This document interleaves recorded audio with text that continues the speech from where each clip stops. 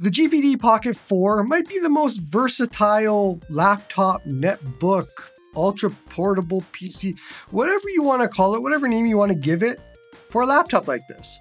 It's a small laptop when it wants to be, with a large chiclet style keyboard, backlit, touchpad, mouse buttons, and everything right at your fingertips. Turn the screen around and it's now a tablet that you can use for manga, comics, Plex, visual novel games, and whatever you want. Change it into a gaming laptop and there's an HX370 inside of here, so there's plenty of power, and suddenly you're off playing Forza Horizon 5 at 1600p medium settings and loving it. Or you can grab a GameSir G8 Plus and use that to turn it into a tablet with controls on the side, to get the best of all worlds with proper controls and proper gaming. Maybe you're an IT professional, or you just manage a server at home like I do, and you have a headless server. You use the KVM module at the back to get to that HDMI and see what's going on with your PC. And so on and so on and so on, but the long story short is this might actually be the most versatile laptop, tablet, netbook, whatever that I've ever used. Honestly, this is kind of a beast spec-wise. You have the AMD Ryzen AI9 HX370 processor, or there's also an 8840U version. The one I have here today is the HX370. It has the Radeon 890M as the GPU.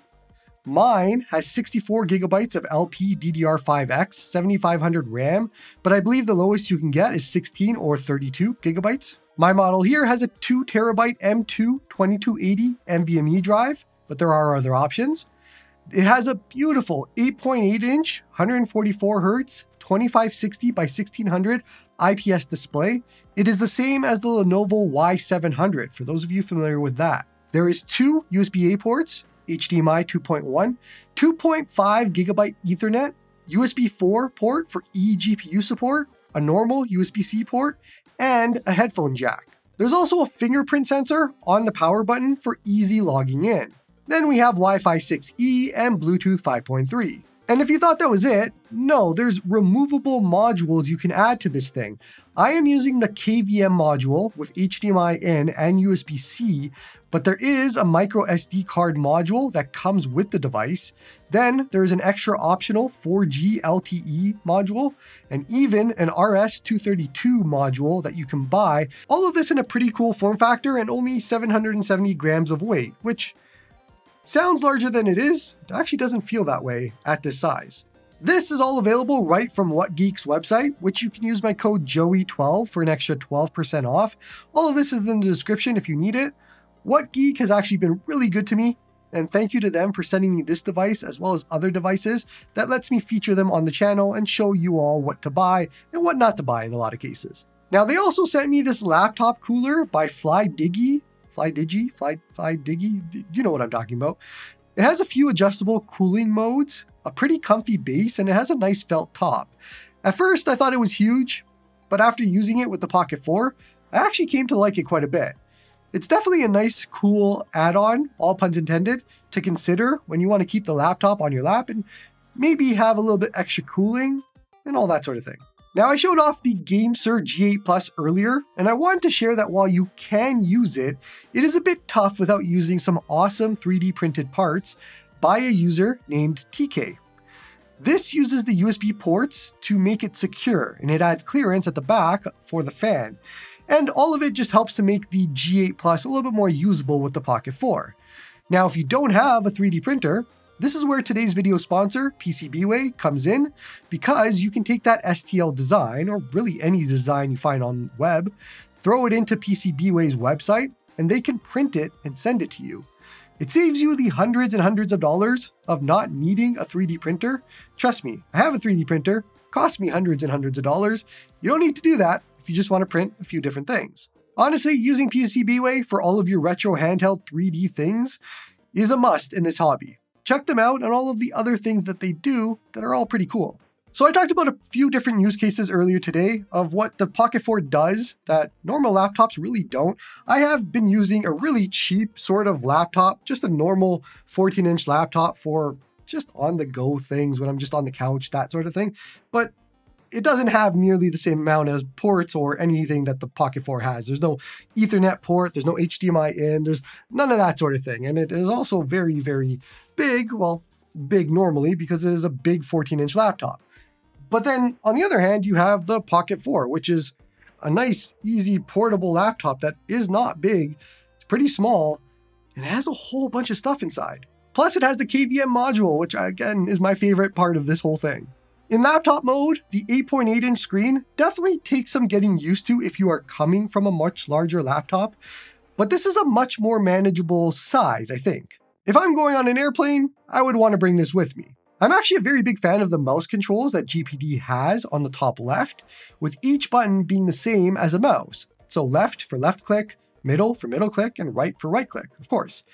But when you combine that with the touchpad on the right, it makes it super easy to navigate, especially considering you have the middle button to scroll for you as well. One of the unintended benefits, or maybe intended, is putting the screen at an almost 180-degree angle and using the buttons and touchpad to navigate around and do what you need. You're kind of holding it like you would a GPD Win Mini, for example, but it's just a normal laptop and you're using the touchpad and the buttons and all that, and it feels natural and it feels nice, and it's something I liked. Now the keyboard here is the large chiclet style buttons, and this is a great choice as well. They have crammed everything that you need here, as you can use the Shift and FN buttons to do whatever you want with the different button combinations, and it takes some getting used to. You can even see, as I'm doing it, that I had trouble finding the apostrophe, for example, which is in the bottom right. And you have to get used to where all the different things are because they're not in the normal location that you would expect. So that's one of the, I guess, easy negatives in the beginning as you get used to things on the keyboard. But for just straight typing and actually using it is actually really nice. Not as good as a full-size keyboard, of course, but it is close enough that it makes a nice concession between size and usability. It's a lot different than something like the GPD Win Mini, for example, which is more of their gaming-focused product that has actual gaming controls on it, and then the keyboard is kind of secondary.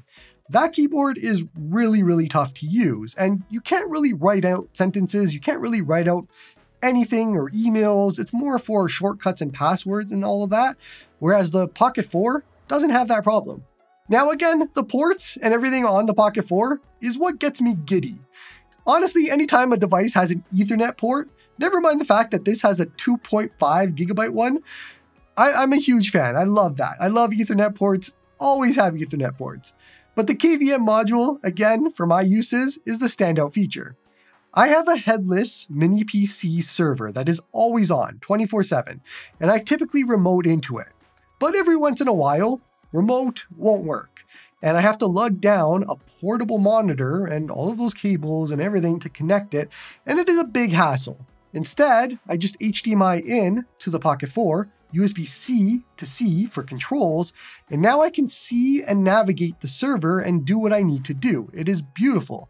Now, I use the native GPD app for this. They have an HDMI in app, and that has some input latency. I even tried it out with the Switch 2, and it had a bunch of input latency.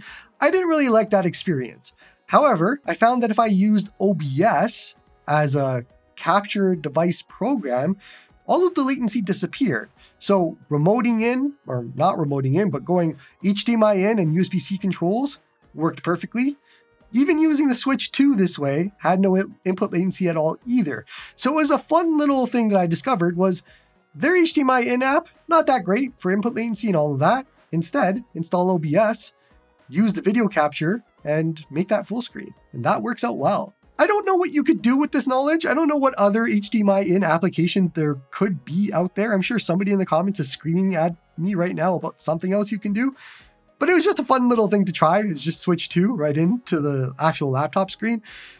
But there's probably a bunch of other things you could do with HDMI in. But that just gets me to another use case I thought of, and it works out really well. I actually enjoy it. And it's manga, and it's comics, and it's Plex, and it's that sort of thing. Turning it into tablet mode and enjoying my PC that way, I was previously using the Lenovo Y700 for all of that. And that is a fantastic media consumption device, no doubt. And obviously a lot cheaper than what this is. But if you have a laptop that can do everything and it has the same screen and does all the same things, then yeah, you have a better all-in-one device. And suddenly it's like, I love the Y700, but I have something a lot better that does the same thing. It's a very interesting conundrum. So I just lower the TDP and I start reading or watching or whatever I want to do. And while it's definitely heavier than a Y700, it works out nicely. And especially since I'm right-handed, there is room for me to hold it without touching the screen at the same time, thanks to the little bezel part on the right. I recently bought Steins Gate during the Steam sale, and my plan was to go through it using this and just by tapping. And I'm only at the beginning of the game, so I'm not sure if this changes later on, but it seems to work out well. I just double tap to get onto the next screen and it goes. I could probably turn on auto and probably make it easier, but it all seems to work out really nicely. And this was just a random use case that I thought of. However, another awesome versatile option is the ability to just use an eGPU. And again, I'm just using GPD's G1 eGPU. Gives you a nice boost to frame rate for your games, and it is also a dock at the same time. Sure, eGPUs aren't anything new or special, but it just adds to how much more this device can do compared to a lot of others. And I guess that just brings me back to the performance of the laptop. It is a full-blown laptop with a pretty powerful processor, the HX370. This is no slouch for gaming, and I'm pretty familiar with it at this point as I have about 3 to 4 different devices in my house right now with the same specs. The One X Fly F1 Pro, the GPD Win Mini 2025, it's better than the ROG Ally X, the GPD Win 4, and you can keep going, but any device with an HX370, this basically matches or does better because it has 64 gigabytes of RAM inside. Now the big games are pretty playable here. Forza Horizon 5, Cyberpunk, Black Myth Wukong, and so on. Although I've become a big fan of showing other games lately that aren't as high profile and play great, I think the takeaway is you have the power to really play whatever you want. But all of that ties into the battery, the fan, and the thermals conversation, of course. There's a 45 watt-hour battery inside of here, and stop me if you've heard this one before, but that can be a bit of a problem for gaming and even just general usage with this type of processor and everything. For example, I can set the TDP to 5 watts and then read some comics or manga, and I will get about 7 to 8 hours doing so. Not amazing, but it is good enough. However, raising that TDP to 15 watts, which would be normal TDP I think for just general usage and some light gaming, and you would see about 2 to 3 hours on a charge, depending on the game and the task. But if you crank this all the way up to the max 28 watt TDP, you're going to see about an hour to hour and a half of battery life max. That can get pretty rough. So it's a bit of a widespread. It really depends on what you're doing with this. Battery and a small device like this and the HX370 all combine into a really tough scenario in a lot of cases. And we've talked about this so many times now. But until battery gets some progressive upgrades at some point in the future with technology, this is kind of what we have to deal with. But again, back to the fan and thermals conversation, at a low TDP, like for reading or just casual browsing and the fan is on, and it's slightly audible, it's nothing crazy and it's nothing out of the ordinary, and with low RPM cooling, there's no heat being felt, which is good. But when you bump up the TDP to about 15 watts, and now you can feel the warmth on the back left side, and the fan is about as loud as volume 30 on the device, with small hints of coil whine.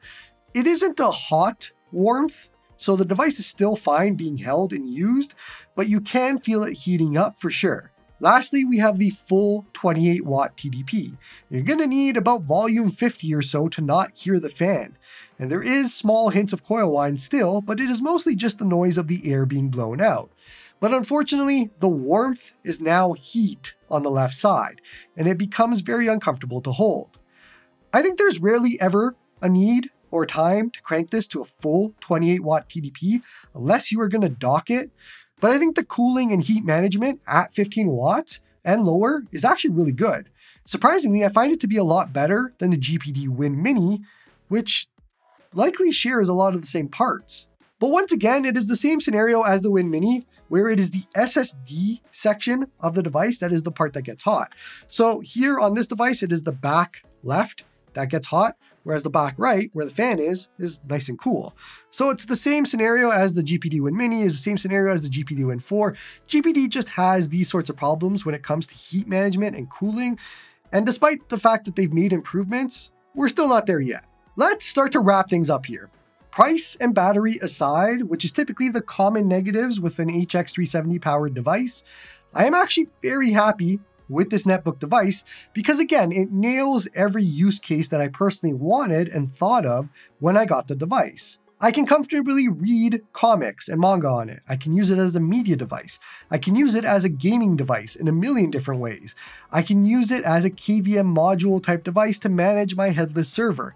It is small enough to be a travel companion anywhere I want to go on any trips, and it is powerful enough to be used for gaming or really anything that I want to use it for.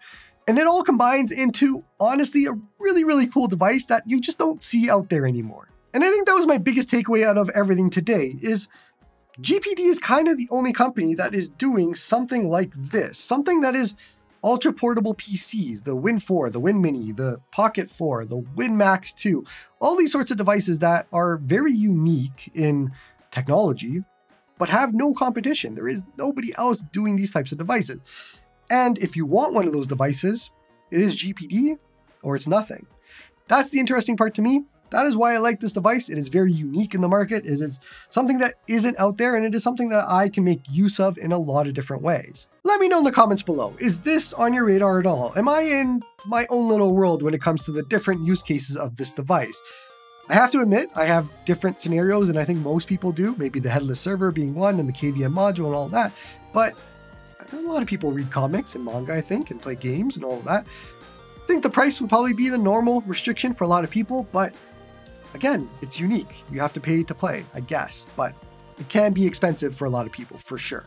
Let me know in the comments what you think totally about the Pocket 4. That's going to be it for this one. Don't forget to like and sub to help the channel grow. Come join me on the Discord to talk all about handhelds and little laptop PCs, I guess. Support me on Patreon if you like my stuff, and hope you all have a good one.